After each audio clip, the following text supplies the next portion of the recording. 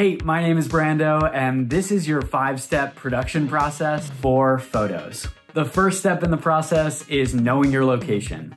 Get a site visit in, check out the lighting conditions, know exactly what gear you're gonna bring on set and how you're gonna shoot it. The second step in the process is to prep all your gear ahead of time. Charge your batteries, format your cards, make sure you have everything ready to go. Number 3 is to be at your very best on game day. This means get a good night's sleep ahead of time, get that caffeine in, and wear proper footwear. The fourth step, and maybe the most important, have multiple copies of your media. If not 2, 3 copies, and make sure at least one of them is in the cloud. And the fifth and final step is that editing can be a beast.